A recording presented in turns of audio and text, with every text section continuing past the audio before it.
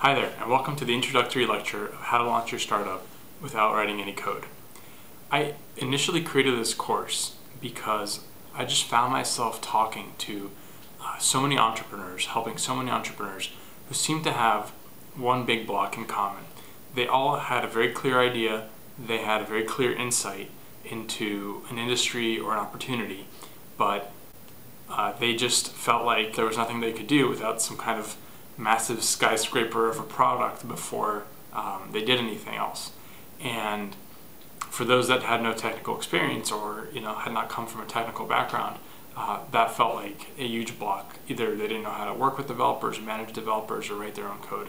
And when they told me their ideas, told me kind of what they were trying to accomplish, the thing that struck me was how much that could be achieved with off-the-shelf components, with things that exist, and a little bit of ingenuity, but nothing that would get in the way of launching to customers.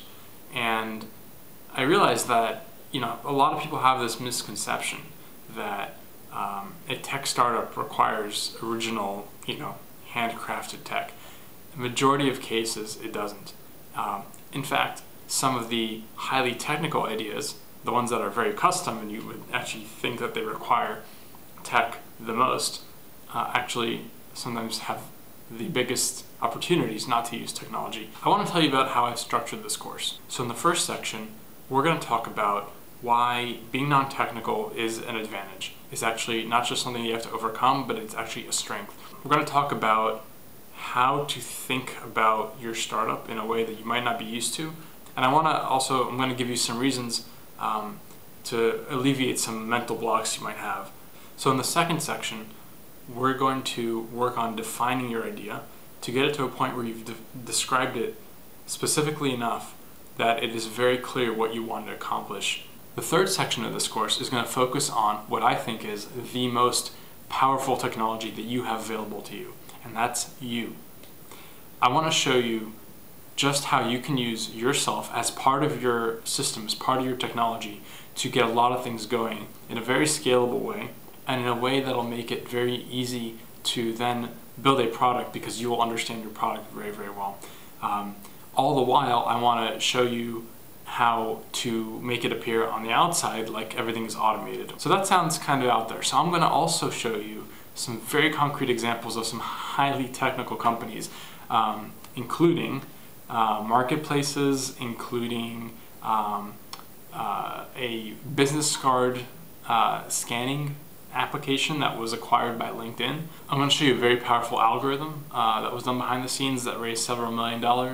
I'm going to show you a online payments company that originally started with people and the co-founders actually doing it behind the scenes to grow. The fourth section of this course is then going to give you even more tactics. I'm going to talk about how the web is actually full of what I call Lego pieces, services that are very good at one thing, that are very easy to integrate, are meant for people without technical backgrounds, and are very cheap or often free to use. I'm going to show you how you can connect these Lego pieces together with glue services, I call them.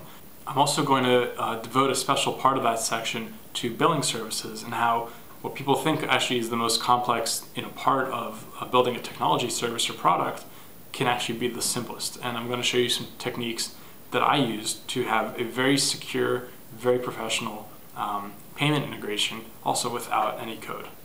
There's also a bonus section that I'm going to show you for highly technical or highly custom ideas that using a special trick that I discovered for getting them implemented for very, very little money without requiring any knowledge of code. In the fifth section of this course, we're going to talk about ideas that are platforms. So if your idea involves creating platforms for two different kinds of parties, two different kinds of users to interact with each other, I want to show you a lot of the major categories that these platforms fall into and how almost all of them can be achieved using the WordPress platform and WordPress plugins. And I'm going to walk you through some of these, show you some very concrete examples of very successful, very scalable sites that have a lot of usage, a lot of engagement, and are making a lot of money.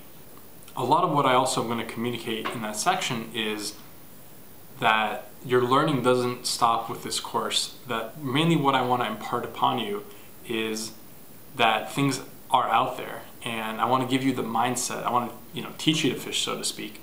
Give you the mindset that allows you to go out there and know what to search for, to even know that it's probably likely that what you need exists, and to start thinking in the mindset of you can get a lot done without writing any code. How to kind of be very, very resourceful.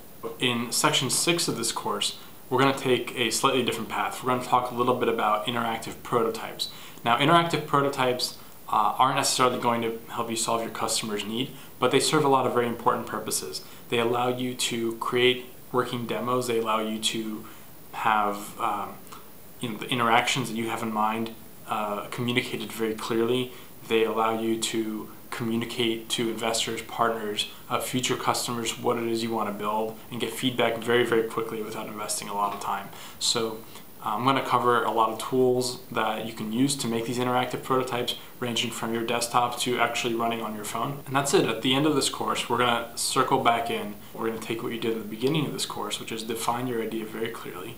And we're going to take all the tools that you learned throughout the course, and now that you know what to look for, and we're going to think about how you can take these tactics, very specific tactics and tools, and plug them into your customer's needs and the different cases in which you can help your customer. And by the end of this course, my goal is for you to have a actual working product or service that you can go off and start providing value to customers and users of your idea.